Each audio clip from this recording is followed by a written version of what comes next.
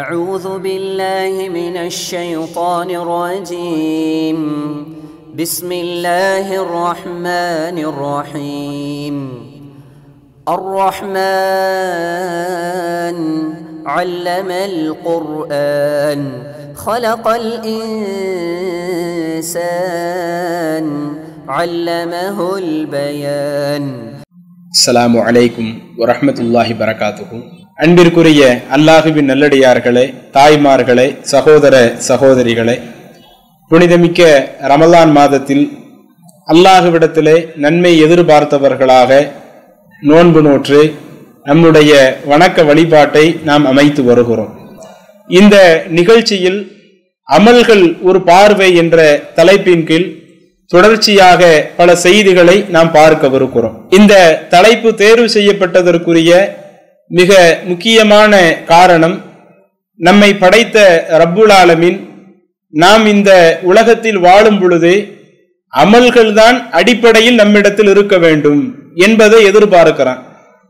எந்த ஒரு மனிதன் இந்த உலகத்தில் வாழும் பொழுது உலக நோக்கத்தை மட்டும் அடிப்படையாக கொண்டு உலகத்தினுடைய பொருளாதாரம் முக்கியம், நமக்கென்று வீடு இருப்பது முக்கியம், நமக்கென்று இடம் வாங்குவது முக்கியம், நாம் இந்த உலகத்தினுடைய இன்பங்களை அனுபவிக்க வேண்டும் என்று இதில் மட்டும் யார் கவனம் செலுத்துகிறானோ அவன் படைக்கப்பட்ட நோக்கத்தையே மறந்தவனாகத்தான் வாழ்கிறான். ஏனென்றால் அல்லாஹ் தன்னுடைய திருமறையிலே குறிப்பிடுகிறான், ஒமா ஹலகுத்துல் ஜின்ன வல் இன்ச, மனித வர்க்கத்தையும் ஜின் வர்க்கத்தையும் இல்லால் யஅபுதூனி, அவர்கள் என்னை வணங்குவதற்காகத்தான் நான் படைத்திருக்கிறேன். அல்லாஹு தஆலா ஒட்டுமொத்த மனிதர்களையும் படைத்தது எதற்காக? அதே போல நம்மை போன்ற ஜின் என்ற ஒரு படைப்பையும் அல்லாஹ் படைத்தானே, அந்த ஜின் என்ற படைப்பையும் படைத்தது எதற்காக? இந்த மனித ஜின் வர்க்கங்கள் அல்லாஹ்வை வணங்க வேண்டும். நம்மை படைத்த இறைவன் ஒருவன் இருக்கிறான் என்ற அந்த இறைவனை நம்பியதோடு வணக்க வழிபாடுகளிலேயும் ஈடுபட வேண்டும், அமல்களிலேயும் தன்னுடைய வாழ்க்கையை ஒதுக்கணும். இதற்காகத்தான் இந்த மனிதர்கள் படைக்கப்பட்டிருக்கிறார்கள் என்று அல்லாஹ் தெளிவாக சொல்லி இருக்க, இன்றைக்கு நம்மிடத்தில் அமல்கள் எப்படி இருக்கிறது என்பதை ஒரு சுய பரிசோதனை செய்ய வேண்டிய ஒரு இடத்தில் இருக்கிறோம். அதிலும் குறிப்பாக இந்த ரமலான் மாதம் என்பது மற்ற மாதங்களை விட அமல்கள் குறித்து அதிகமாக பரிசோதனை செய்வதற்கு ஏற்ற ஒரு மாதம். ஏனென்றால் இயற்கையிலேயே இந்த ரமலான் மாதத்துல நாம என்ன செய்வோம்? பாவமான காரியங்கள் எதையுமே செய்யக்கூடாது என்று தீமைகளிலிருந்து விலகி இருப்போம். இன்றைக்கு கண் மூலமாக நாம என்னென்ன பாவங்களை செய்வோமோ, கரங்களின் மூலமாக என்னென்ன பாவங்களை செய்வோமோ, நாவுகளின் மூலமாக என்னென்ன பாவங்களை செய்வோமோ, நோன்பு நோற்று இருக்கிற நேரத்தில் நாம் அதை செய்ய மாட்டோம். நம்ம தப்பான முறையில பார்க்க கூடாது, தப்பானதை பேசக்கூடாது, ஆடல் பாடல் நிகழ்ச்சிகளை காதால கேட்க கூடாது. இது போன்றதை நம்ம செஞ்சோம்னா நாம பாவமான காரியத்தை பண்ணிடுவோம். நோன்பு வச்சுட்டு நம்மள்ட்ட அந்த பாவம் கலந்துர வேண்டாம் என்று இந்த சமுதாயம் ரமலான் மாதத்தில் பாவங்களிலிருந்து விலகி இருக்க வேண்டும் என்று எவ்வளவோ ஆசைப்படுகிறது. அதே போல இறைவனை வணங்கி வழிபட வேண்டும் என்ற இபாதத்துகளிலேயும் முடிந்த அளவிற்கு நாம் அதிகமாக செய்யணும் என்ற ஒரு ஆசையும் இருக்கிறது. அப்ப மற்ற மாதங்களை விட இந்த ரமலான் மாதத்துல இயற்கையிலேயே ஒவ்வொரு மனிதருடைய உள்ளத்திலேயும் இந்த அமல்கள் குறித்து அதிகமான ஆசைகள் இருக்கிற இந்த நேரத்தில் இந்த தலைப்பை குறித்து அதுல சொல்லப்படக்கூடிய செய்திகள் நிச்சயம் நம்முடைய உள்ளத்துல ஒரு தாக்கத்தை ஏற்படுத்த வேண்டும் என்ற இந்த காரணத்திற்காகத்தான் அமல்கள் ஒரு பார்வை என்ற இந்த தலைப்பு எனக்கு தேர்வு செய்யப்பட்டிருக்கிறது. பொதுவாக இன்றைக்கு அமல்களை நீங்கள் எடுத்து பார்த்தால் அதுல நம்ம சமுதாயத்தை ரெண்டு வகையாக பிரிக்கலாம். ஒரு வகை எப்படி இருக்கும்? சில மக்கள் அமல்கள் என்று நிறைய செய்வாங்க, ஆனா செய்யறதற்கும் இஸ்லாமிய மார்க்கத்திற்கும் எந்த சம்பந்தமும் இருக்காது. நமக்கு நிறைய நன்மை வேணும், சம்பாதிப்பதற்காக எதை வேண்டுமானாலும் நாம செய்து கொள்வோம், எப்படி வேண்டுமானாலும் செய்து கொள்வோம். அதற்கு இஸ்லாத்தினுடைய அங்கீகாரம் இருக்கிறதா? அல்லாஹு தஆலா குர்ஆன்ல அதை அங்கீகரிச்சிருக்கிறானா? நபிகள் நாயகம் ஸல்லல்லாஹு அலைஹி வஸல்லம் அவங்க அதற்கு அங்கீகாரம் கொடுத்திருக்கிறாங்களா என்றெல்லாம் பார்க்க மாட்டாங்க. நமக்கு நன்மை கிடைக்க வேண்டும் என்பதற்காக எவ்வளவு நேரத்தையும் செலவிடக்கூடியவர்கள் நம்ம சமூகத்தில் இருக்கத்தான் செய்கிறார்கள். அதனால தான் இன்றைக்கு சில புத்தகங்கள்ல எல்லாம் எழுதி வச்சிருப்பாங்க, சில நல்லடியார்களை பற்றி எழுதி வைத்திருக்கும் பொழுதே இந்த நல்லடியார் எப்படிப்பட்டவர் தெரியுமா?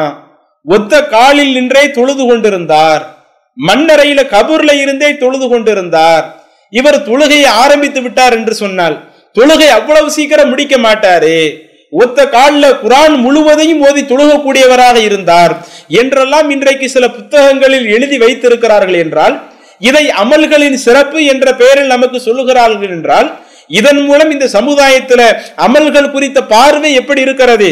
நமக்கு அமல்கள் ரொம்ப அவசியம், அதுக்காக நாம எப்படினாலும் நம்மை சிரமப்படுத்திக் கொள்ளலாம், நாம எதை வேண்டுமானாலும் செய்து கொள்ளலாம் என்று மார்க்கத்தில் இல்லாத பல காரியங்களை அமல்கள் நன்மை என்ற பெயரில் இந்த சமுதாயம் ஒருபுறம் செய்து கொண்டிருக்கிறது. இப்படி நாம இருந்தோம்னா அது நமக்கு உண்மையிலேயே நல்லதா? அல்லாஹு தஆலா அமல்கள் குறித்து நமக்கு அப்படித்தான் சொல்லுகிறானா? நமக்கு நன்மை கிடைக்க வேண்டும் என்பதற்காக நாம எதை வேண்டுமானாலும் செய்து கொள்ளலாமா? எவ்வளவு பொருளாதாரத்தை வேண்டுமானாலும் விரயம் செய்து கொள்ளலாமா? நம்ம இப்படி செய்ய முடியாது. ஏன் அல்லாஹ் தன்னுடைய திருமறையிலே சொல்லுகிறான், 3வது அத்தியாயம் சூரா ஆலு இம்ரானினுடைய 85வது வசனத்தில், வமை யப்தகி கைரல் இஸ்லாமி தீனா, இஸ்லாத்துல இல்லாத ஒரு காரியத்தை தீனாக மார்க்கமாக யார் புரிந்து கொண்டு செய்வார்களோ ஃபலை யுக்பல மின்ஹு, அந்த காரியம் அவர்களிடமிருந்து ஏற்றுக்கொள்ளப்படாது.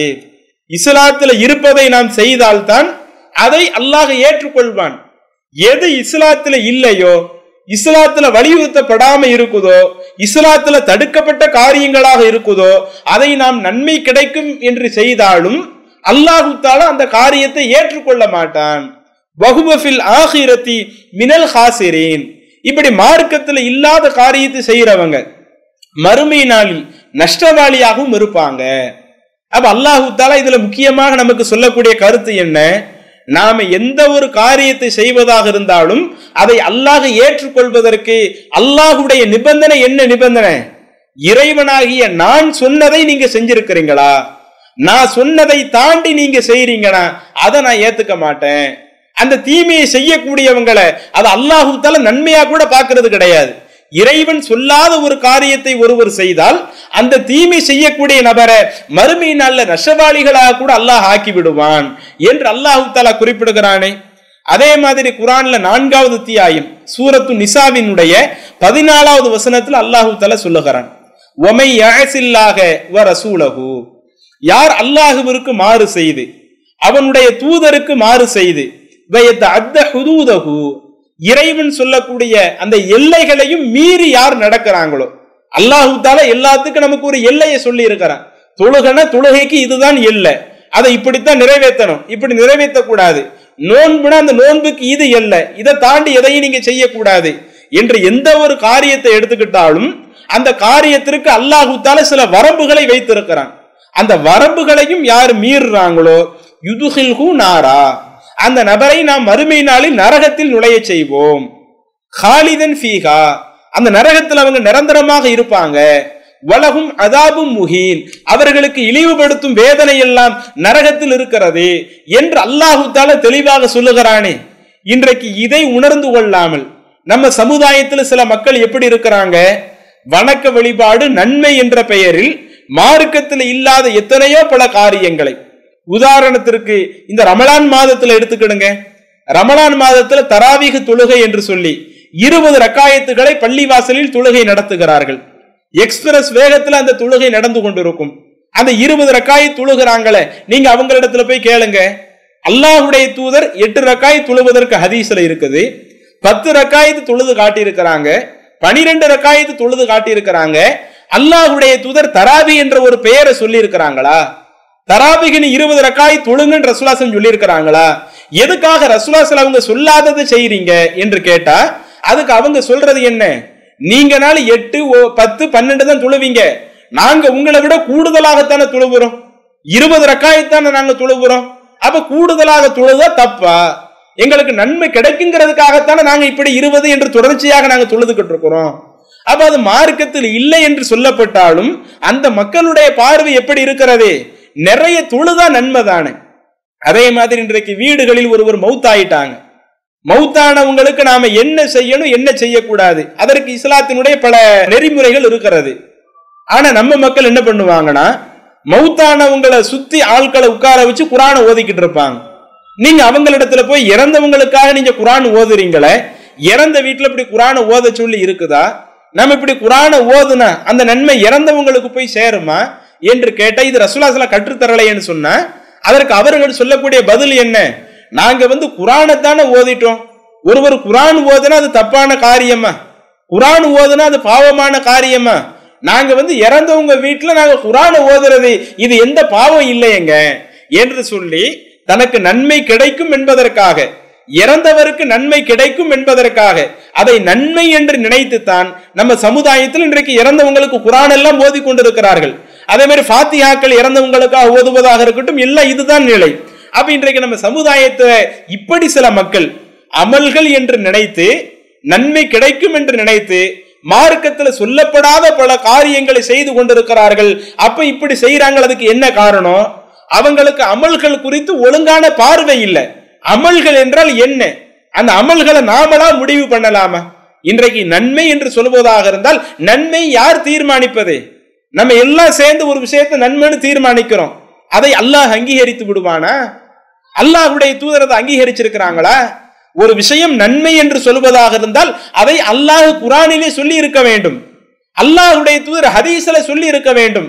அல்லாஹும் அல்லாஹ்வுடைய தூதரும் சொல்லாத ஒரு காரியத்தை அல்லது வேற ஏதோ சொல்லப்பட்ட ஒரு காரியத்தை இன்னொன்றுக்கு முடிச்சு போடுவதாக இருந்தால், இன்னொன்றுக்கு முடிச்சு போட்டுவிட்டு தனக்கு நன்மை கிடைக்கும் என்று சொல்வதாக இருந்தால் அப்ப அமல்கள் குறித்து ஒரு முறையான பார்வை இல்லை.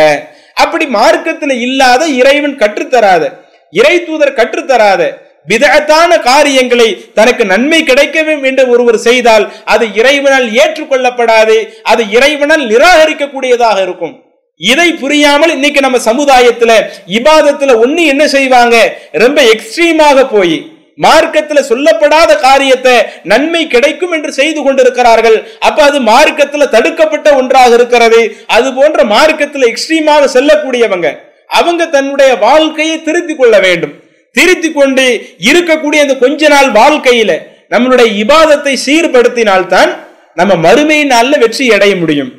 அல்லது நாம கடைசி வரை சீர்படுத்தாம நாம நினைச்சதையெல்லாம் இபாதத் என்று நாம் செய்வோம் என்றால், நினைச்சதையெல்லாம் நன்மை கிடைக்கும் என்று செய்வோம் என்று சொன்னால் அது நிச்சயம் அல்லாஹுவால் ஏற்றுக்கொள்ளாமல் மறுமையிலே போய்விடும், நம்மை நஷ்டவாளியாக ஆக்கிவிடும். அப்ப இந்த ஒரு பார்வை முதலிலே நமக்கு இருக்க வேண்டும்.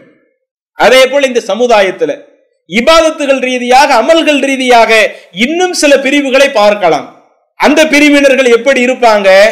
ஒரு பக்கம் எக்ஸ்ட்ரீமா போறது இது ஒரு பக்கம் இருந்தா, இன்னொரு பக்கம் அமல்களை செய்யாம இருக்கிறது, அமல்களில் கடுமையான ஒரு அலட்சிய போக்கு கடைபிடிக்கிறது. எது அல்லாஹு தஆலா கட்டாய கடமையாக ஆக்கினானோ அந்த கட்டாய கடமைகளில் எவ்வளவோ குறை வைப்பாங்க. உதாரணத்திற்கு 5 நேர தொழுகை அது நமக்கு கட்டாயமாக ஆக்கப்பட்டிருக்கும். நாம் அந்த தொழுகைக்கு எந்த ஒரு காரணத்தை சொல்லி தப்பிக்க முடியாத ஒரு சூழ்நிலை இருக்கும்.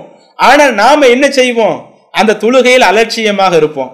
தொழுகை தானே, 2 வக்து தானே விடுறோம், 5 வக்து தானே விடுறோம், மறுமை நாள்ல நம்ம பார்த்துக்குவோம் என்று இறைவன் நமக்கு கடமையாக்கி அந்த தொழுகையில இவ்வளவு அலட்சிய போக்கு நம்மள்ட்ட பார்க்க முடியுதா இல்லையா? 5 நேரத்தை முறையாக கடைபிடிக்காம ஒரு 4 வக்து 3 வக்துன்னு சொல்லக்கூடிய மக்கள் நம்ம சமுதாயத்தில் இருக்கிறாங்களா இல்லையா? இன்னும் அது கூட இல்லாம வெள்ளிக்கிழமை வந்தா மாத்திரம் ஜும்மா தொழுகையில தொழுகக்கூடியவங்க இருக்கிறாங்களா இல்லையா? அப்ப இப்படிப்பட்ட நபர்களாக நாம் இருக்கிறோம் என்று சொன்னால் அப்ப நம்மள்ட்ட ரொம்ப கடுமையான ஒரு அலட்சிய போக்கு அமல்கள்ல இருக்குது. இறைவன் இதுக்கு நமக்கு என்ன தீர்வு சொல்லுகிறான்?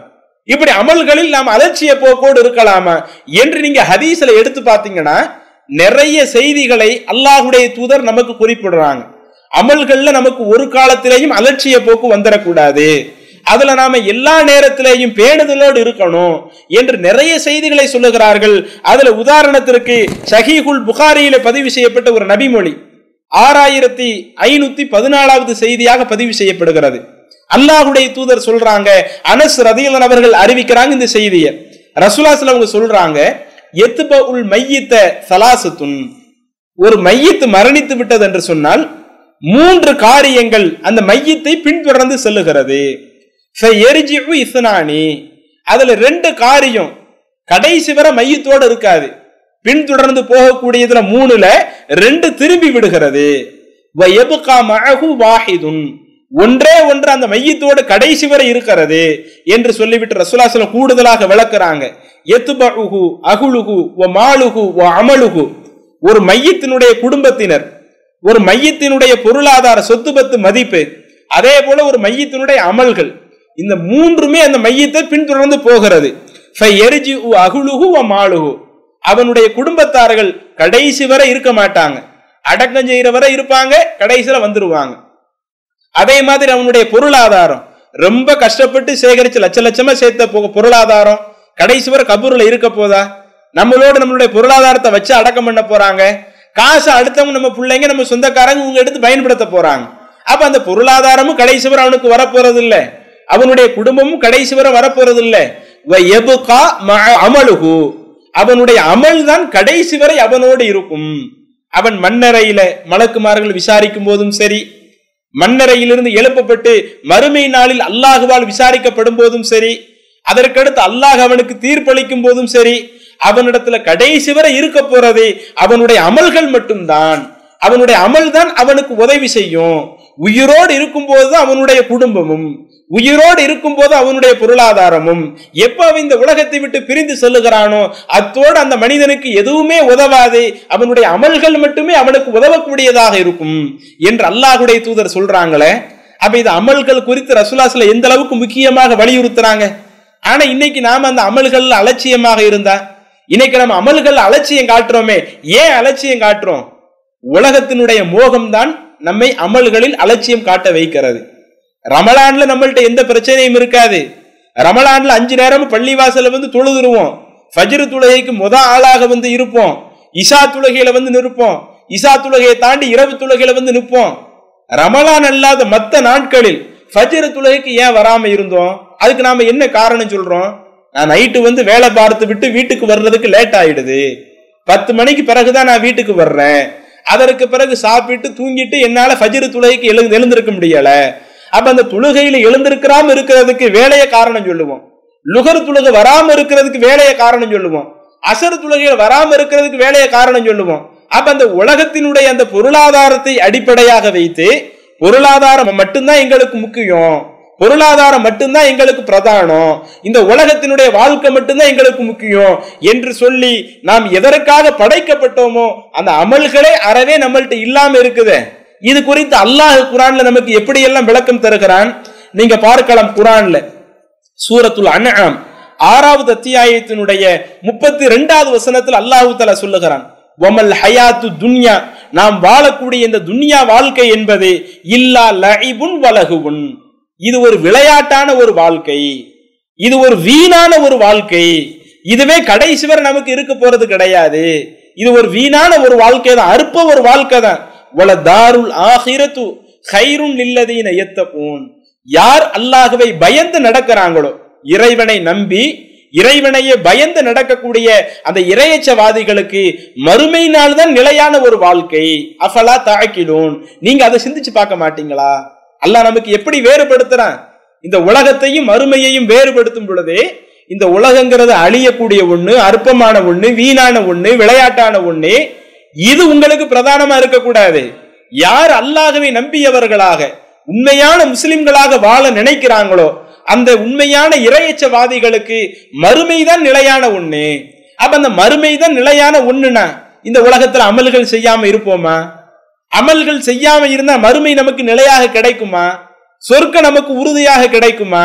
சொர்க்க நமக்கு உறுதியாக கிடைக்க வேண்டும் என்று சொன்னால் அதுல அல்லாஹ்வை நம்பினா மட்டும் பத்தாதே, ஈமான் இருந்தா மாத்திரம் பத்தாதே, இறை தூதரை ஏற்றுக்கொண்டா மாத்திரம் பத்தாதே, அதோடு நம்மள்ட்ட அமல்கள் அவசியமாச்சே. அப்ப அல்லாஹ் தஆலா அந்த அமல்களுடைய அவசியத்தை புரிய வைப்பதற்காக நமக்கு சொல்லுகிறான், இந்த உலகங்கிறது அற்பமானது, அந்த மறுமைதான் நிலையானது, அந்த மறுமையை அடிப்படையாக வைத்து உங்களுடைய வாழ்க்கையை கொண்டு போங்க. அதே மாதிரி சூரா அல் அன்கபூத் 29வது அத்தியாயத்தினுடைய 64வது வசனம், அதில் அல்லாஹ் தஆலா சொல்லுகிறான், வமா ஹாதிஹில் ஹயாத்தி துன்யா, இந்த உலக வாழ்க்கை என்பது இல்லா லஹுவுன் வ லஇபுன், அது வீணானது, விளையாட்டானது. வ இன்ன தாரல் ஆகிரத்த, அந்த ஆகிரத்துடைய வாழ்க்கை இருக்குதே, மறுமை வாழ்க்கை, அதுதான் லஹியல் ஹயவான், உண்மையான வாழ்க்கைன்னு அதுதான் வாழ்க்கை. லவ் கானு யஅலமூன், அவர்கள் அறிந்து கொள்ள வேண்டுமே.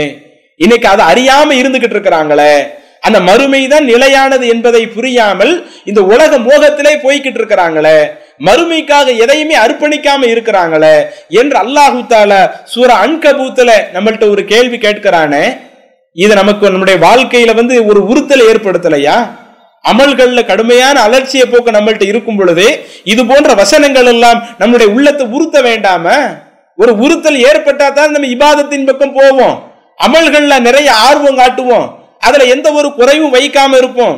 இன்னும் நீங்கள் பாருங்கள், குர்ஆன்ல சூரா ஹூத் 11வது அத்தியாயத்தினுடைய 15, 16 அந்த 2 வசனத்தில் அல்லாஹ் தஆலா சொல்றான், மன் கான யுரீதுல் ஹயாத்த துன்யா வ ஸீனத்தஹா, யார் இந்த உலக வாழ்க்கையை விரும்புகிறார்களோ, உலகத்தினுடைய அலங்காரங்களை விரும்புறாங்களோ, நுவஃபி இலைஹிம் அஅமாலஹும், அவர்களுடைய செயல்களை அவர்களுக்கு நாம் வழங்கி விடுவோம். ஃபீஹா லா யுப்ஹஸூன், இந்த உலகத்தில் அவர்களுக்கு எதுவும் குறைக்கப்படாது. நம்ம இந்த உலகத்தை தான் எதிர்பார்க்கிறோம், அதுல ஒரு 50,000 எதிர்பார்க்கிறோம், 1,00,000 எதிர்பார்க்கிறோம், ஒரு வீட்டை எதிர்பார்க்கிறோம், நகையை எதிர்பார்க்கிறோம்.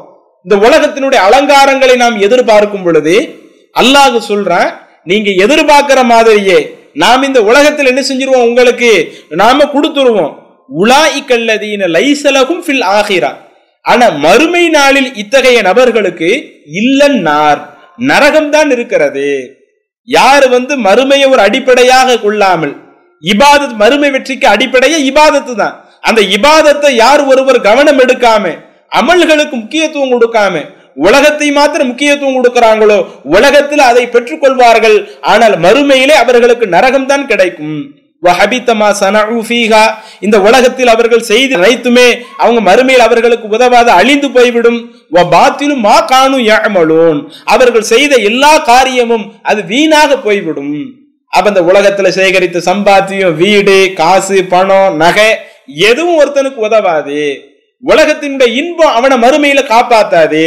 அந்த மறுமைக்காக அவன் செய்த அந்த அமல்கள் நாம அல்லாஹ்விடத்துல பதில் சொல்லணும்.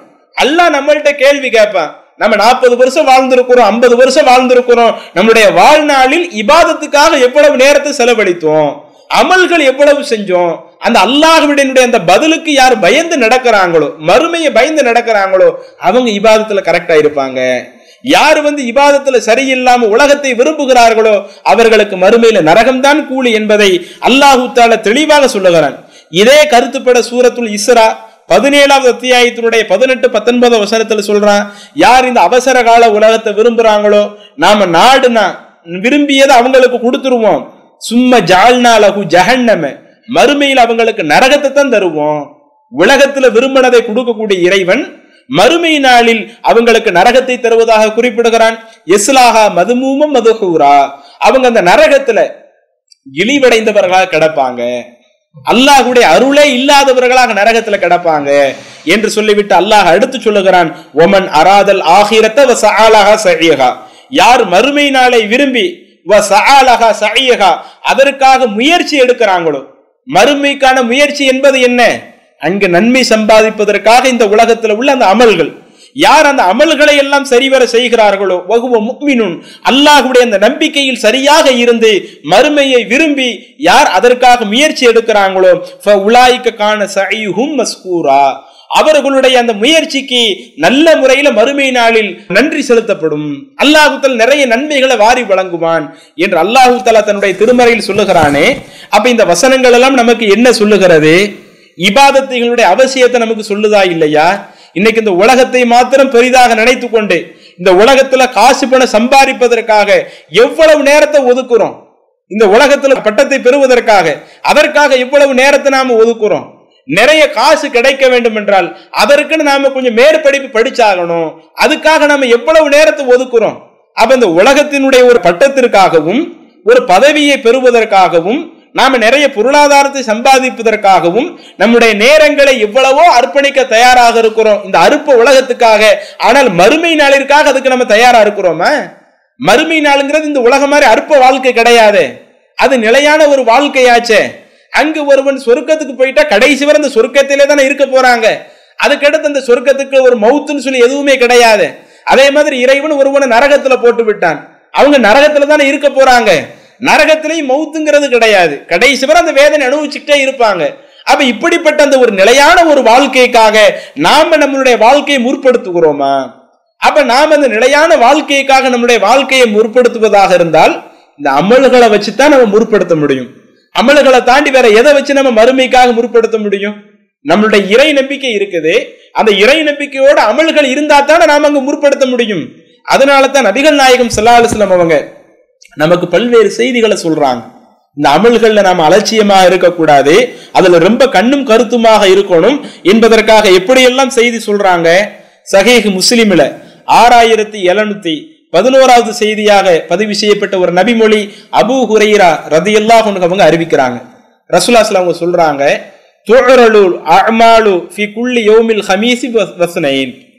ஒவ்வொரு வாரத்திலேயும் திங்கட்கிழமை வியாழக்கிழமை அந்த 2 நாட்கள் மனிதருடைய செயல்கள் அல்லாஹ்விடத்துல எடுத்து காட்டப்படுகிறது. அல்லாஹ் தஆலா எல்லாத்தையுமே பார்த்துக்கிட்டு தான் இருக்கிறான். இறைவனுடைய கண்காணிப்பு இல்லாமல் இந்த உலகத்துல எதுவும் நடக்க போறது கிடையாது.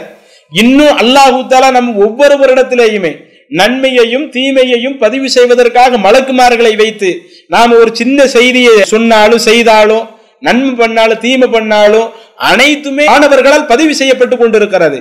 அப்ப இது எல்லாத்தையும் அல்லாஹ் செஞ்சாலும் ரசூலுல்லாஹி ஸல்லல்லாஹு அலைஹி வஸல்லம் என்ன செய்யறாங்க, எல்லாமே இறைவனுக்கு தெரியும் என்ற ஒரு நிலை இருந்தாலும் நமக்கு அந்த அமல்களுடைய அவசியத்தை சொல்றதுக்காக சொல்றாங்க, ஒவ்வொரு வாரத்திலையும் திங்கட்கிழமை உங்களுடைய செயல்கள் அல்லாஹ்விடத்திலே காட்டப்படுகிறது, வியாழக்கிழமை உங்க செயல்கள் அல்லாஹ்விடத்திலே காட்டப்படுகிறது. அப்படி காட்டப்படுற நேரத்துல அல்லாஹ் தஆலா மலக்குகளுக்கு சொல்லக்கூடியது, ஃபயக்ஃபிருல்லாஹு அஸ்ஸ வ ஜல்ல ஃபீ ذாலிகல் யௌம லிகுல்லி இம்ரியின் லா யுஷ்ரிக் பில்லாஹி ஷைஆ. இறைவனுக்கு இணை வைக்காமல் யாரெல்லாம் இருக்கிறாங்களோ அவங்களுடைய தவறுகளை எல்லாம் மன்னிச்சிருங்க, அல்லாஹ் தஆலா மன்னிப்பானா. மன்னிக்க சொல்லி மலக்குகளுக்கு அல்லாஹ் தஆலா உத்தரவு போடுவானா. அதே மாதிரி இறைவனுக்கு இணை வைக்காமல் இருக்கணும், அடுத்தவங்களோடு சண்டை போடாமல் இருக்கணும். 2 பேரும் சண்டை போட்டிருக்காங்கன்னு வைங்க, அவங்க மீண்டும் சேரும் வர அவங்களுடைய செயலேடுகள் அல்லாஹ்விடத்துல எடுத்து காட்டப்படும் பொழுது இவங்க தப்ப மன்னிக்காதீங்க. சண்டை போட்டு மீண்டும் 2 பேரும் சேர்ந்துட்டாங்கன்னு வைங்க, அப்ப இவங்களுடைய தவறுகளை மன்னிச்சிருங்க என்று அல்லாஹ் தஆலா மலக்குகளுக்கு சொல்வதாக நபிகள் நாயகம் ஸல்லல்லாஹு அலைஹி வஸல்லம் சொல்லி காட்டுறாங்க. அப்ப இந்த ஹதீஸ் நமக்கு என்ன சொல்லுது? ஒவ்வொரு திங்கட்கிழமையும் வியாழக்கிழமையும் நம்மளுடைய செயலேடுகள் அல்லாஹ்விடத்துல எடுத்து காட்டப்படுகிறது என்றால் ரமலான் அல்லாத மற்ற நாட்களில் எடுத்துக்கொள்ளுங்கள். மற்ற நாட்கள்ல நம்மளுடைய செயலேடுகள் திங்கட்கிழமை அல்லாஹ்விடத்துல காட்டப்படும் பொழுது அதுல தொழுகைக்கென்று எவ்வளவு அமல்கள் இருக்கும், நோன்பு வச்சது என்று என்ன அமல்கள் இருக்கும், திக்ர் செஞ்சது என்ற என்ன அமல்கள் இருக்கும், குர்ஆன் ஓதுனது என்ன அமல்கள் இருக்கும், தர்மம் செஞ்சது என்ன அமல்கள் இருக்கும், இன்னும் மார்க்கத்துல சொல்லப்பட்ட பல நன்மையான காரியங்கள் அதுல எவ்வளவு இருக்கும் யோசிச்சு பாருங்க. ஆனா பாவமான காரியத்தை எவ்வளவோ நாம பட்டியலிடலாம், அடுத்தவங்க சொல்லி தெரிய தேவையில்லை, நாமளே பட்டியலிடலாம். நான் எவ்வளவோ படம் பார்த்திருக்கிறேன், எவ்வளவோ பாட்டு கேட்டிருக்கிறேன், என்னுடைய நேரத்தை தவறான வழிகளில் பயன்படுத்தி இருக்கிறேன், என்னுடைய நாவுகளை தவறான வழிகளில் பயன்படுத்தி இருக்கிறேன், மார்க்கம் தடுத்த பல தீமையான காரியத்தை பண்ணியிருக்கிறேன் என்று ஒவ்வொரு வாரமும் திங்கட்கிழமை வியாழக்கிழமை அல்லாஹ்விடத்துல நம்முடைய செயல்கள் எடுத்து காட்டப்படும் பொழுது பாவங்கள் தான் ரொம்ப மிகைக்கக்கூடிய அளவுல இருக்குது, நன்மைகள் ரொம்ப குறைந்த அளவுல இருக்குது. அப்ப இதெல்லாம் நம்ம நினைச்சு பார்க்க வேண்டாமா? அப்படி 2 நாட்கள் அல்லாஹ்விடத்துல எடுத்து காட்டப்படும் பொழுது என்னுடைய நன்மைகள் அதிகம் அல்லாஹ்விடத்துல போகணும், அந்த மாதிரி நான் என்னுடைய அமல்களை நான் செய்யணும் என்று ஆசைப்படக்கூடிய மக்களாக நாம இருக்கிறோமா? ரசூலுல்லாஹி ஸல்லல்லாஹு அலைஹி வஸல்லம் இந்த செய்தியை சொல்வதனுடைய முக்கிய நோக்கம் என்ன? ஒவ்வொரு வாரமும் 2 தடவை காட்டப்படுது, உங்க வாழ்க்கையை நீங்க சீர்படுத்திக்கிடுங்க, பாவமான காரியத்திலிருந்து விலகி வந்துருங்க, நன்மையான காரியத்தை போட்டி போட்டு செய்யுங்க. ஒவ்வொரு வாரமும் காட்டப்படுறதுனால நன்மை நிறைய இருக்கணும் என்று ஆசைப்படுங்க என்ற ஒரு ஆசையை தான் அல்லாஹ்வுடைய தூதர் போன்ற நபிமொழிகள் மூலம் வெளிப்படுத்துறாங்க. ஆனா இதையெல்லாம் நாம முறையாக படித்து நம்முடைய வாழ்க்கையில நடைமுறைப்படுத்துறோமா? இபாதத்துகளுக்கு முக்கியத்துவம் கொடுக்கிறோமா? சற்று சிந்திச்சு பாருங்க, கொஞ்சம் நீங்க நினைச்சு பாருங்க. இன்னைக்கு அந்த மீசான் தராசுல நம்மளுடைய அமல்கள் நிறுத்து பார்க்கப்படும் பொழுது அதுல நாம தப்பிக்கிறதா இருந்தா அமல்கள் அலட்சியமாகிறத தப்பிச்சிட முடியுமா? அல்லாஹ் கடமையாக்கிய தொழுகையில நாம சரியில்லை, திக்ர் செய்யணுங்கிறது அல்லாஹ் எதிர்பார்க்கிறான், அதுல நம்மள்ட்ட உருப்படி இல்லை, நம்மள்ட்ட இபாதத்துகள் அல்லாஹ் தஆலா அந்த துவாக்களை எதிர்பார்க்கிறான், அந்த துவாக்கள் நாம செய்யறது இல்ல, குர்ஆன் ஓதுறது எதிர்பார்க்கிறான், அதை நாம செய்யறது இல்ல. இதே மாதிரி சின்ன சின்ன அமல்கள் பெரிய பெரிய அமல்கள் என்று மார்க்க நிறைய சொல்லி இருக்குது, எல்லாத்திலையுமே அலட்சிய போக்கோடு இருக்கிறோம். இது ஒரு பக்கம் நன்மையில அலட்சிய போக்கு, இன்னொரு பக்கம் பாவம் மலையளவுல எவ்வளவோ பல பாவங்கள் நம்ம பண்ணிக்கிட்டு இருக்கிறோம். இப்படி நாம் மரணத்தை தழுவி நம்மளுடைய மரணத்திற்கு பிறகு நாம் மீசான் தராசுல நிற்கும் பொழுது மறுமை நாளில் என்ன நடக்கும்? நன்மைகள்ல இவ்வளவு அலட்சிய போக்கு இருந்தால் அந்த மீசான் தராசு அந்த சந்தர்ப்பத்தில் நாம் தப்பிக்க முடியுமா? நம்முடைய அமல்கள் நிறுத்து பார்க்கப்படும் பொழுது நாம அதை நம்ம தப்பிச்சிட முடியுமா?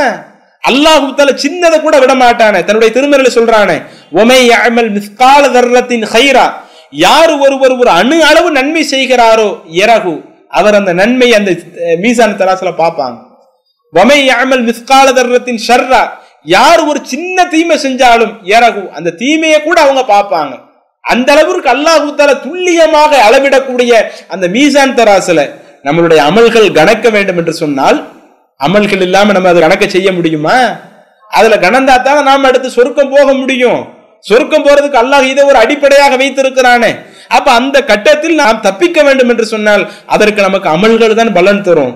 அதுல அல்லாஹ் குர்ஆன்ல வேற ஒரு இடத்துல சொல்றான், சில நபர்களுக்கு வலதுகரத்துல புத்தகத்தை கொடுப்போம், அவங்க வெற்றியாளர்களாக இருப்பாங்க.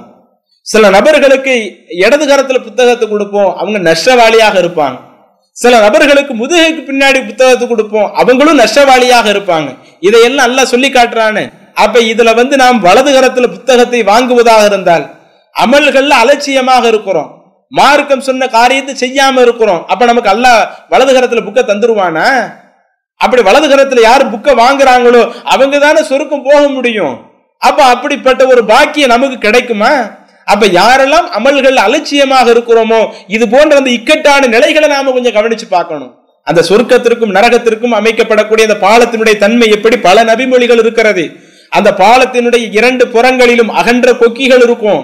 அந்த இரண்டு புறங்களிலும் அகன்ற கொக்கிகள் மனிதன் பாலத்தை கடந்து போகும் பொழுது அவனை குத்தி கீழே நரகத்துல தூக்கி போடக்கூடிய நிலையில இருக்கும். வழுக்கக்கூடிய ஒரு பாலமாக இருக்கும், சறுக்கி விழக்கூடிய ஒரு பாலமாக இருக்கும். அங்கு உறவுகள் எல்லாம் அல்லாஹ்விடத்துல முறையிடும். ரெண்டு கொக்கிகளாக இருந்து, இறைவா இவன் உறவை முறிச்சவன், இவன் பல பாவமான காரியத்தை பண்ணவன் என்று முறையிடக்கூடிய அந்த நேரத்துல மனுஷன் ஒவ்வொருத்தனும் கடக்க நடப்பான. அதுல அல்லாஹ்வுடைய தூதர் சொல்றாங்க, சில மக்கள் ரீஹ் காற்றை போல கடந்து செல்வார்கள், சில மக்கள் பந்தய குதிரை போல கடந்து செல்வாங்க, சில மக்கள் மின்னல் வேகத்துல கடந்து போவாங்க, சில மக்கள் ரொம்ப சிரமப்பட்டு தடுமாறி கடந்து போவாங்க, சில மக்கள் கடக்க நினைச்சாலும் கடக்க முடியாம கீழே நரகத்தில் விழுவாங்க. இப்படி ஒவ்வொரு மனிதனுடைய நிலையும் ஒவ்வொரு விதமாக இருக்கும் என்று சொன்ன அல்லாஹ்வுடைய தூதர் ஒரு நபிமொழியில குறிப்பிடுறாங்க. இப்படி மனிதனுக்கு மத்தியில் அல்லாஹு தஆலா வேறுபாடு வச்சிருக்கிறது. அல்லாஹ் நினைச்சா எல்லாத்தையும் சொர்க்கத்துக்கு அந்த பாலத்தை ஈஸியா கடக்க வச்சிடலாம், மின்னல் வேகத்துல கடக்க வச்சிடலாம், பறவை வேகத்துல அல்லாஹ் கடக்க வச்சிடலாம். ஆனா சில மக்கள் நரகத்துல விழுகிறாங்களே, காரணம் என்ன? சில மக்கள் சிரமப்பட்டு கடக்கிறாங்களே, அதற்குரிய காரணம் என்ன? ரசூலுல்லாஹி ஸல்லல்லாஹு அலைஹி வஸல்லம் சொல்றாங்க, தஜ்ரி பிஹிம் அஅமாலுஹும், அங்க அவன் கடப்பதற்குரிய எரிபொருளே அவனுடைய அமல்கள் தான். இந்த உலகத்துல வாழும் பொழுது அவன் எவ்வளவு அமல்கள் செய்திருக்கிறானோ அந்த அமல்கள் தான் ஒரு எரிபொருளாக இருந்து அவனை கடப்பதற்கு அவனுக்கு உதவி செய்யும் என்று அல்லாஹ்வுடைய தூதர் சொன்னாங்களே. அப்ப அந்த மூன்று கட்டத்தை நினைச்சு பாருங்க. அல்லாஹ்வுடைய தூதர் ஆயிஷா அவர்களுக்கு குறிப்பிட்ட அந்த மூன்று கட்டங்கள், மீசானுடைய தராசுல நிறுத்தப்படக்கூடிய அந்த கட்டமாக இருக்கட்டும், மனிதனுடைய பதிவு புத்தகம் தரப்படக்கூடிய அந்த கட்டமாக இருக்கட்டும், அந்த நரகத்தில் மேல அமைக்கப்படக்கூடிய அந்த பாலத்தை கடந்து செல்லக்கூடிய அந்த கட்டமாக இருக்கட்டும், இந்த மூன்று கட்டத்திலேயும் ஒரு மனிதன் தப்பிக்க வேண்டும் என்று சொன்னால் அமல்கள் இல்லாம அவன் தப்பிக்க முடியுமா? அப்ப அல்லாஹ்வுடைய தூதர் இதையெல்லாம் நமக்கு சொல்ல வேண்டிய அவசியம் என்ன? அமல்கள்ல நம்மள்ட்ட என்ன செஞ்சிடக்கூடாது, எந்த ஒரு அலட்சியம் வந்துடக்கூடாது. அதுல நாம கண்ணும் கருத்துமாக இருக்கணும். சின்னதுனா கூட நம்ம விட்டுறக்கூடாது, பெருசா இருந்தாலும் விட்டுறக்கூடாது. அதுல நல்ல காரியங்கள் அனைத்தையுமே போட்டி போட்டு செய்யக்கூடிய மக்களாக நாம் இருந்தால்தான் அங்க நாம தப்பிக்க முடியும் என்பதை உணர்த்துவதற்காகத்தான் அல்லாஹ்வுடைய தூதர் சொல்றாங்க. அப்ப இதையெல்லாம் சரியான முறையில புரிஞ்சு நாம நடக்கிறோமா? அப்ப இதையெல்லாம் நீங்க எடுத்து பாத்தீங்கன்னு வைங்க, நமக்கு மத்தியில் அமல்கள் செய்யறதுல எந்த ஒரு குறைவும் இல்லாம நாம கடைசி வரை கரெக்டாக இருந்துகிட்டு இருப்போம். எப்படி இந்த ரமலான் மாதத்துல நம்மள்ட்ட அமல்கள் நல்ல முறையில் இருந்துகிட்டு இருக்குதோ அதே போல ரமலான் அல்லாத நாட்களிலேயும் நம்மளுடைய அமல்களில் எந்த குறைவு இல்லாம இருக்கும். அதே மாதிரி நீங்க பாத்தீங்கன்னா குர்ஆனுடைய வசனங்கள்ல அல்லாஹு தஆலா மறுமையினுடைய வெற்றியை இலக்காக சொல்லும் பொழுது அது அந்த அமல்களோடு சம்பந்தப்படுத்தி சொல்லுகிறான். நீங்க பார்க்கலாம், நம்ம எல்லாருமே படித்த ஒரு சூரா, சூரத்துல் அஸ்ர், வல் அஸ்ர்னு வரக்கூடிய சூரா இருக்குதா இல்லையா? 103வது அத்தியாயம், மொத்தமே 3 வசனம் தான். வல் அஸ்ர் இன்னல் இன்சான லஃபீ குஸ்ர் இல்லல்லதீன ஆமனு வ அமிலு ஸாலிஹாத்தி வதவாஸு பில் ஹக் வதவாஸு பிஸ் ஸப்ர். நம்ம வீட்ல உள்ள சின்ன பிள்ளைங்களுக்கு கூட இந்த வசனம் பாடமாக இருக்கும். இந்த வசனத்துல அல்லாஹ் என்ன சொல்றான்? காலத்தின் மீது சத்தியமாக இன்னல் இன்சான லஃபீ குஸ்ர், மனிதனுடைய அந்த வாழ்க்கை அது நஷ்டத்துல தான் இருக்குது. இந்த உலகத்துல நீங்க நஷ்டத்துல தான் இருக்கிறீங்க, நான் நஷ்டத்துல தான் இருக்கிறேன், ஒவ்வொரு மக்களுமே நஷ்டத்துல தான் இருந்துகிட்டு இருக்கிறாங்க. யார் நஷ்டம் அடைய மாட்டாங்க? நஷ்டத்திலிருந்து தப்பிக்கக்கூடிய நபர் யார்? அல்லாஹ் யாரை குறிப்பிடுகிறான்? இல்லல்லதீன் ஆமனும், யாரிடத்துல இறை நம்பிக்கை இருந்து அமிலு சாலிஹாத்தி, அந்த இறை நம்பிக்கையோடு அந்த நல்ல காரியங்கள் அமல்களும் யாரிடத்துல இருக்குதோ, அதே போல வத்தவாசோ பில் ஹக்கி வத்தவாசோ பில் சபர், உண்மையின் மூலம் பொறுமையின் மூலமும் யார் ஒருவருக்கொருவர் இந்த இஸ்லாத்தை உபதேசித்துக் கொள்கிறார்களோ, எடுத்து சொல்லிக் கொள்கிறார்களோ, இவங்க தான் நஷ்டமடைய மாட்டாங்க. அப்ப ஒரு ஆள்கிட்ட ஈமான் இல்லைன்னு வைங்க, அவங்க நஷ்டம் அடைஞ்சிருவாங்க. ஈமான் இருந்த அமல்கள் இல்லைன்னு வைங்க, அவங்க நஷ்டம் அடைஞ்சிருவாங்க. இஸ்லாத்தை எடுத்து சொல்லாம இருக்கிறாங்கன்னு வைங்க, அவங்க நஷ்டம் அடைஞ்சிருவாங்க. நாம் நஷ்டம் அடைய கூடாதுன்னு சொன்ன நம்மள்ட்ட ஈமான் வேணும், அமல்கள் வேணும், இஸ்லாத்தை பிறருக்கு எடுத்து சொல்லக்கூடிய மக்களாக இருக்கணும். இது அடிப்படையில் அல்லாஹ் நமக்கு சொல்லி நம்மை மறுமையிலே காப்பாற்றுவது ஈமானோடு அமல்களும் காப்பாற்றுகிறது. அல்லாஹ் உணர்த்துகிறானா இல்லையா? அதே மாதிரி நீங்க பார்க்கலாம், 2வது அத்தியாயம் சூரத்துல் பக்கராவுல 81, 82 2 வசனத்தில் அல்லாஹ் சொல்றான், பலா மன் கசப செய்யிஅத்தன், யார் ஒரு தீமையை செய்கிறாரோ, வஹாதத் பிஹி ஹதீஅத்துஹு, அதனுடைய தீமை அவரை சூழ்ந்து கொள்ளும், ஃபஉலாயிக அஸ்ஹாபுன் நார், இப்படி பாவம் செய்யக்கூடியவங்க மறுமை நாள்ல நரகவாசியாகத்தான் இருப்பாங்க. ஹும் ஃபீஹா ஹாலிதூன், அவங்க நரகத்தில் நுழையக்கூடியவர்களாக இருப்பாங்க. ஒரு தப்பு ஒருத்த செய்யறான்னு வைங்க, அந்த தப்பு நிச்சயம் அவனை சூழ்ந்து கொள்ளும். மறுமை நாள் அவனை சூழ்ந்து கொண்டு தப்பிக்கவே முடியாம அல்லாஹ் தஆலா மன்னிச்சாதான் உண்டு. அல்லாஹ் மன்னிக்கலன்னு வைங்க, அந்த தப்பு அவனை சூழ்ந்து கொள்ளும், அவன் நரகவாசியாத்தான் இருப்பான், நரகத்துலதான் அவன் போய் நுழைவான் என்று சொன்ன அல்லாஹ் அந்த 82வது வசனத்தில் குறிப்பிடுகிறான், வல்லதீன ஆமனு வஅமிலு ஸாலிஹாத், யார் நம்பிக்கை கொண்டு அமல்கள் நல்ல காரியங்களை செய்கிறார்களோ, அஸ்ஹாபுல் ஜன்னா, அவர்கள்தான் சொர்க்கவாசிகள். ஹும் ஃபீஹா ஹாலிதூன், அவங்க அந்த சொர்க்கத்துல நிரந்தரமாக இருப்பாங்க. அப்ப சொர்க்கவாசிகள் என்று அல்லாஹ் யாரை குறிப்பிடுகிறான்? இந்த உலகத்துல ஒருத்தர் இஸ்லாமிய குடும்பத்துல பிறந்து விட்டான், அவன் சொர்க்கவாசி. அல்லாஹ் ஒருவன் என்று நம்பி விட்டான், அவன் சொர்க்கவாசி. முகமது நபியை ஏற்றுக்கொண்டு விட்டான், அவன் சொர்க்கவாசி. இப்படி அல்லாஹ் சொல்லல. அல்லாஹ் சொர்க்கவாசி என்று சொல்வதற்கு எதை அளவுகோலாக வைக்கிறான்? அல்லாஹ் ஒழுங்க நம்பி இருக்கிறானா, அதே மாதிரி அமல்களிலேயும் சரியாக இருக்கிறானா? இந்த ரெண்டு ஒரு ஆள்கிட்ட இருந்துச்சுன்னு சொன்னா அவன் சொர்க்கவாசி, சொர்க்கத்தில் நுழையக்கூடியவன். அதே சூரத்துல் பக்கராவுல 277வது வசனத்தில் அல்லாஹ் சொல்றான், இன்னல்லதீன் ஆமனு வஅமிலு ஸாலிஹாத்தி, யார் அல்லாஹ்வை நம்பி அமல்களை செய்கிறார்களோ, வ அகாமு ஸலாத்த வ ஆத்து ஸகாத்த, அதே மாதிரி தொழுகையை நிறைவேற்றுகிறாங்களோ, ஜகாத் கொடுக்க வேண்டிய நிலையில இருந்தா ஜகாத்தையும் கொடுக்கின்றார்களோ, லஹும் அஜ்ருஹும் இன்த ரப்பிஹிம், அவர்களுடைய கூலி அல்லாஹ்விடத்தில் இருக்கிறது. நம்ம தொழுவதற்கு இந்த உலகத்தில் நமக்கு கூலி கிடைக்க போறது இல்லை. அதே மாதிரி நம்ம ஜகாத் கொடுத்ததுக்கு இந்த உலகத்தில் நமக்கு கூலி கிடைக்க போறது இல்லை. நம்ம அல்லாஹ்வை நம்பி இருக்கிறோம், அந்த நம்பிக்கைக்கு உலகத்துல கூலி கிடைக்க போறது இல்லை. மற்ற நிறைய அமல்களை செய்யறோம், இந்த உலகத்துல மத்த மக்கள் எல்லாம் உலக இன்பத்திலேயே மூழ்கி கிடக்கும் பொழுது எனக்கு அந்த இன்பத்துல நான் ஈடுபட தேவையில்லை, எனக்கு அமல்கள் தான் தேவை என்ற அமல்களுக்கு முக்கியத்துவம் கொடுக்கிறோம்னு சொன்னா நம்மளுடைய இன்பங்களை எல்லாம் அர்ப்பணித்து தான் நாம அமல்களை செய்வோம். அப்ப இப்படி அர்ப்பணித்து அமல்கள் செய்யும் பொழுது நமக்கு அதனுடைய நன்மை இந்த உலகத்துல கிடைக்காது. ஆனா அல்லாஹ் சொல்றான், லஹும் அஜ்ருஹும் இன்த ரப்பிஹிம், அவர்களுடைய கூலி அவர்களுடைய அல்லாஹ்விடத்திலே இருக்கிறது. வலா ஹவுஃபுன் அலைஹிம், இதுல ஒருவன் சரியாக இருந்து விட்டான் என்றால் அவனுக்கு எந்த பயமும் கிடையாது. வலாஹும் யஹ்ஸனூன், அவன் எதற்கும் கவலைப்பட மாட்டான். நம்ம தான் அமல்கள் நிறைய இருக்குது இல்ல, நம்ம எதுக்கு கவலைப்படணும்? நம்பிக்கையில சரியா இருக்கிறோமே, நம்ம எதுக்கு கவலைப்படணும் என்று அவன் எதற்கும் கவலைப்பட மாட்டான், பயப்பட மாட்டான் என்று அல்லாஹ் தஆலா குறிப்பிடுகிறானே. அதே மாதிரி சூரா பக்கராவினுடைய 25வது வசனம், வ பஷ்ஷிரில்லதீன ஆமனு, அல்லாஹ் நபியை விட்டு சொல்லுகிறான், நபியை நீங்க நற்செய்தி சொல்லுங்கள். அல்லதீன ஆமனு வ அமிலு ஸாலிஹாத், யார் அல்லாஹ்வை நம்பிக்கை கொண்டிருக்கிறாங்களோ, அதே மாதிரி அமல்களில் சரியாக இருக்கிறாங்களோ, அன்னலகும் ஜன்னாத்தின் தஜ்ரீ மின் தஹ்திஹல் அன்ஹார், அவர்களுக்கு சொர்க்கம் இருக்கிறது என்று நீங்க நற்செய்தி சொல்லுங்க. சொர்க்கத்திற்கு கீழே ஆறுகள் எல்லாம் ஓடிக்கிட்டு இருக்கும், அதுல அவங்க நிரந்தரமாக இருப்பாங்க, அதுல அவங்களுக்கு ஒரு பழம் கொண்டு வந்து கொடுக்கப்படும். அப்ப அவங்க சொல்லுவாங்க, இப்பதானே இந்த பழம் சாப்பிட்டோம்னு சொல்லுவாங்க. அப்ப அல்லாஹ் சொல்லுவானா, இதுக்கு முன்னாடி நீங்க சாப்பிட்டது இது கிடையாது, இது வேற ஒரு டேஸ்ட்ல உள்ளது என்று அதற்கு ஒத்ததாக இப்படி பல்வேறு இன்பங்கள் அவர்களுக்கு சொர்க்கத்துல தருவதாக நபியே நீங்க நற்செய்தி சொல்லுங்க. அப்ப அல்லாஹ் யாருக்கு நற்செய்தி சொல்ல சொல்றான்? யாருக்கு சொர்க்கம் கிடைக்கும் என்று அல்லாஹ் சொல்லுகிறான்? அல்லாஹ்வை நம்பினா மட்டும் சொர்க்கம் உண்டு அல்லாஹ் சொல்றானா? அல்லாஹ்வை நம்பியதோடு அமல்களும் தொடர்ச்சியாக ஒரு மனிதனிடத்தில் நிரந்தரமாக இருக்கணும். ரமலான் மாசத்துல மாத்திரம் இருந்துட்டு 11 மாசம் இல்லாம இருக்க கூடாது. எல்லா நாட்களிலேயும் அமல்கள் சரியாக இருந்தது என்று சொன்னால் அவனுக்கு அல்லாஹ் நபியை விட்டு நற்செய்தியை சொல்றானே. அதே மாதிரி நீங்க பார்க்கலாம் 18வது அத்தியாயம் சூரத்துல் கஹ்ஃப்ல 107 108 இன்னல்லதீன ஆமனு வஅமிலு ஸாலிஹாத்தி, யார் நம்பிக்கை கொண்டு நல்லறங்கள் செய்றாங்களோ கானத்துலஹும் ஜன்னாத்துல் ஃபிர்தௌஸ் நுஸுலா, அவர்களுக்கு நுழைவிடமாக ஜன்னத்துல் ஃபிர்தௌஸையே வழங்குவோம். ஜன்னத்துல் ஃபிர்தௌஸான சொர்க்கத்துல நம்ம உயர்ந்த சொர்க்கம். அந்த சொர்க்கத்திலே உயர்ந்த சொர்க்கம் யாருக்கு கிடைக்கும்? இறை நம்பிக்கையோட அமல்கள் யார் சரியான முறையில செய்யறாங்களோ, அல்லாஹ் சொன்ன அடிப்படையில செய்யறாங்களோ. இதுல சொல்ல எல்லாத்திலும் நீங்க எதையும் நினைச்சுக்கிடணும். அமல்கள் என்பதற்காக நாமெல்லாம் நினைச்சு செய்யறது இல்ல.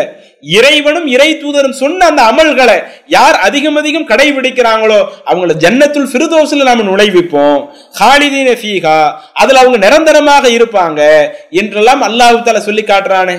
அப்ப இந்த ஜன்னத்துல் ஃபிர்தௌஸ் ஒருவருக்கு கிடைக்க வேண்டும் என்றால் அவரிடத்திலேயும் அமல்கள் அவசியம் இருக்கணும். இப்படி அமல்கள் ஒருவருக்கு இருந்துச்சுன்னு சொன்னா நிச்சயம் அவங்க சொர்க்கம் போவாங்க என்றெல்லாம் அல்லாஹ் சொல்லுகிறானே. அப்ப இது போன்ற வசனங்களை எல்லாம் எடுத்து பார்க்கக்கூடிய நாம், உரைகள் மூலமாக கேட்கக்கூடிய நாம், நம்மளுடைய வாழ்க்கையில அந்த அமல்களை நாம சரியாக அமைத்துக் கொள்ளணும். அப்ப அந்த அமல்கள் குறித்த அந்த பார்வையில நாம முதலாவது இன்றைக்கு நாம் கவனித்தது, அமல்கள் என்ற பெயர்ல நாம எல்லை மீறி செய்தாலும் அது அல்லாஹுவால் ஏற்றுக்கொள்ளப்படாது. மறுமை நாளில் அதுவே நாம நஷ்டத்துல போய் விழுவதற்கு ஒரு காரணமாக அமைந்துவிடும். அதே மாதிரி அமல்களை நாம அறவே செய்யாமல் இருந்தாலும் அதுவும் நமக்கு மறுமை நாள்ல நஷ்டத்தை கொண்டு வந்து தந்துரும். நாம மறுமை நாளில் சொர்க்கம் செல்ல வேண்டும் என்றால் இறைவனும் இறை தூதரும் சொன்ன அந்த காரியங்கள்ல எப்படி செய்ய சொன்னாங்களோ அதை நாம் எந்த அளவிற்கு செய்தாலும் எவ்வளவு அதிகமாக செய்தாலும் அது முழுக்க முழுக்க நமக்கு நன்மையாக அமைந்து மறுமையில சொர்க்கம் செல்வதற்கு அது ஒரு காரணமாக அமையும்.